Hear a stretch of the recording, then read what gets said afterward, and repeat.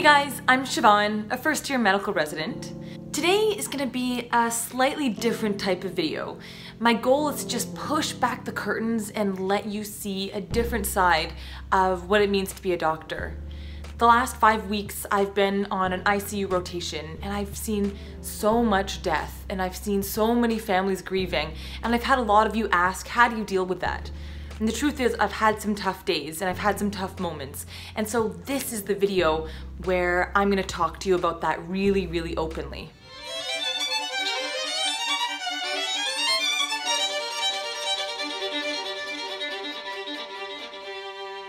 So a few weeks ago, I got back from a really tough call shift. And I went and I slept for 8 hours straight, and by the time I woke up, I still was just kind of feeling out of sorts.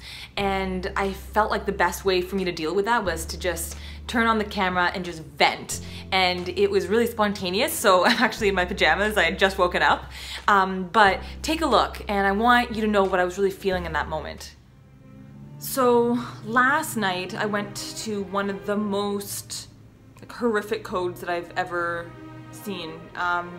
There was blood all over the floor. This patient, I didn't think they were even going to make it to the ICU. They did make it there. We did everything we could. We resuscitated. We spent hours working to get this patient back, but they still passed away. I know that's part of the job. I know that's what happens. But that wasn't the only thing. There was another patient who needed to get intubated in the middle of the night, which we did, had to get central lines in, another person who wasn't making any urine anymore, which meant that we had to start dialysis on them that night. Like, it was probably one of the craziest, busiest nights I've ever had. And the whole time, you're going. You just have to go from task to task. Every kind of cylinder is firing and you're just go. But I don't think it's just about processing what happened the night before. You know, sometimes something will happen even a couple of weeks ago that you haven't had a chance to really think about or fully deal with the emotions that come with it. And for me, there was a patient who passed away, and I got to know the family. Even thinking about it, I feel emotional. Like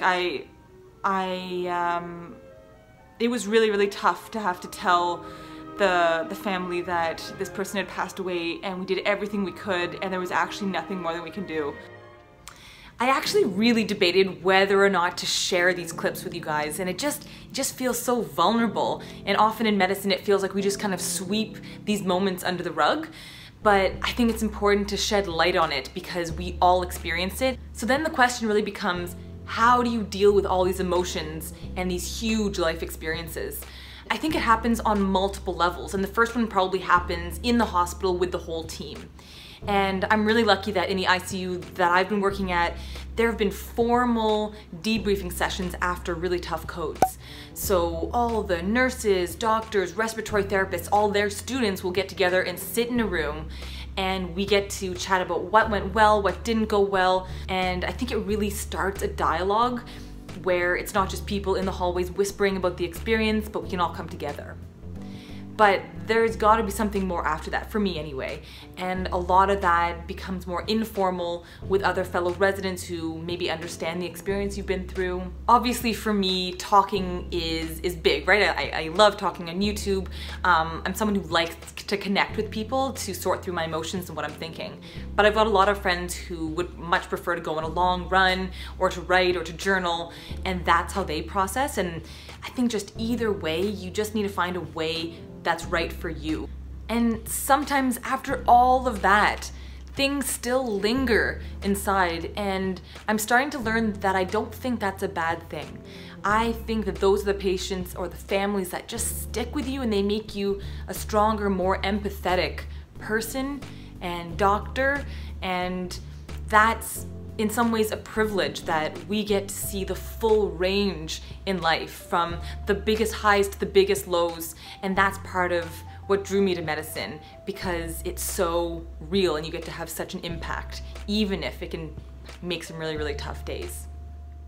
So I know it's a heavy conversation, and out of this I'm hoping it will be a reminder to take care of yourself and also to look out for anyone else who may be struggling and to take care of them too. Lend an ear, lend a shoulder, whatever they need, because we're in this together, and this is what it means to be human, is to be experiencing all of this, the good days and the bad.